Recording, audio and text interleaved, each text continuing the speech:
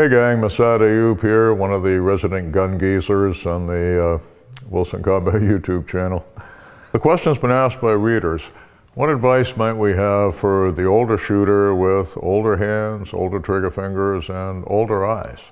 And the answer is, yeah, we've been where you are, and we do have a few answers. With the iron sight guns, one of the great benefits of today is the fiber optic sights. Wilson recently put these on my 2020 Colt Python 3-inch, and they are a vast improvement over what came on the gun. A big advantage is the carry optics. The little red dot there is on the same plane as your distant focus when you're looking at the target or at the threat. And for older eyes, these can be a godsend. They are not necessarily a cure-all. Carl Wren at KR Training in Texas, in his study of carry optics, found that the older shooters didn't necessarily always benefit as much as we thought they would. Some of them shot better with the iron sights simply because they were habituated and been shooting the iron sights all their lives.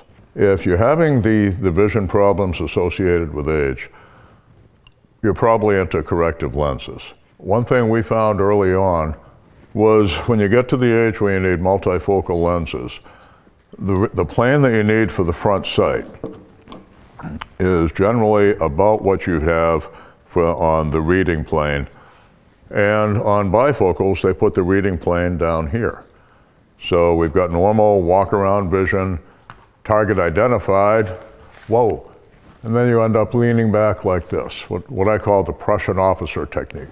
Die, scum. And a technique that takes you off balance is probably not a technique you want to fight with.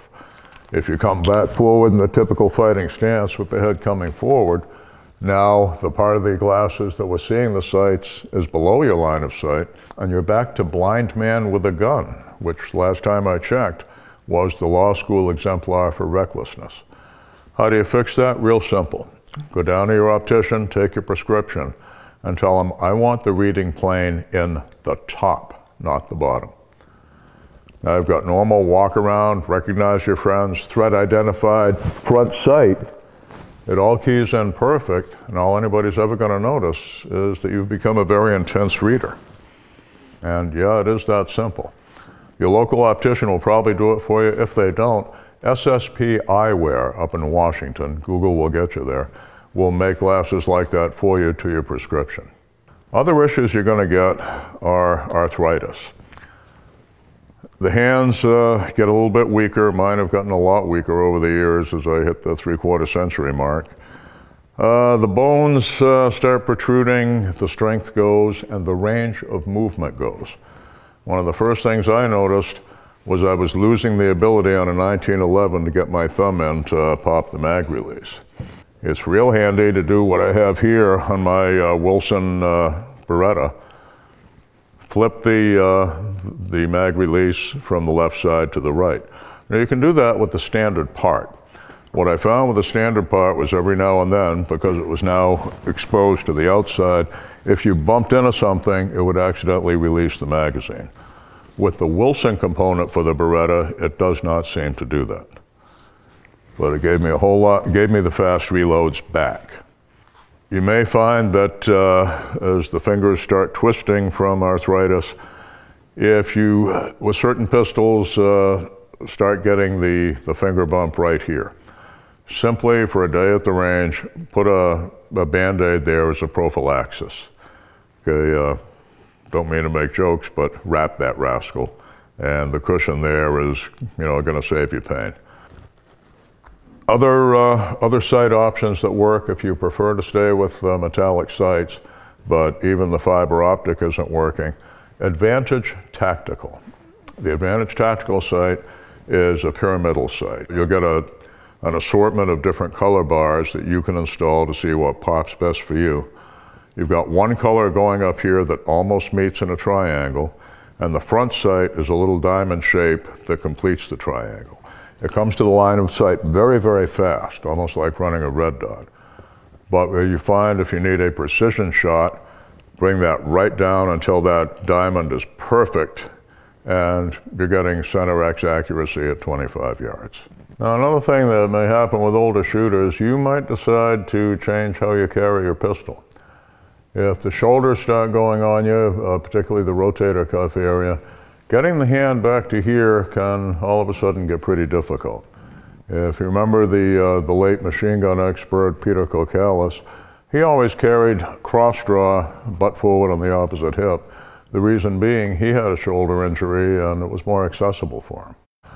You might find if this is starting to become awkward for you, the appendix carry that's discussed elsewhere on multiple Wilson Combat videos, it's going to be a whole lot easier for your hand to get to. In my case, I've got 2 discs deteriorating at L3 and L4. That's where the sciatic nerve emanates, and I've been getting some sciatica on the hip where I've carried a gun since I was 12 years old. When that bothers me, I go to my orthopedic holster shoulder rig. I find it very, very easy to adapt to, and it takes the weight off the hips and off the lumbar. You'll find lumbar injuries as well, the same thing can work. Back in 1990, I had a real bad lumbar problem. The doctor told me, you can't carry a gun there anymore. I said, well, I'm a cop, even on light duty, I've got to have the gun on. How about a shoulder holster? And he said, fine, but get one on each side. And I said, what? He said, oh yeah, the weight's got to be equally balanced. If it's all biased on one side, it's going to affect your spine and you'll never heal. So I cobbled together a rig, a twin shoulder rig, 2 airweight K-frame Smith & Wessons. I felt like Sonny Crockett's older, stranger brother. And finally, through experimentation, kind of crossbred a Galco and a Rogers rig for a lightweight Colt Commander. Did testing with the weights until the loaded Commander was exactly the same weight as the 2 spare magazines, the Spyderco police knife, and the pair of handcuffs here. And that did balance absolutely equally, got me through the healing process until I could get back to carrying on the hip. So we old folks learn to, that old Marine Corps phrase, improvise, adapt, and overcome. And some of you younger folks out there with injuries may be able to adapt to that as well. You may not be as sharp as you were when you were 25 or 35, but stay on top of things, use the wisdom you developed over the years, and you'll still be able to stay in the game. We Gun Geezers will be back next time with a little bit more advice, depending on what it is you, the viewers, ask for. Thanks.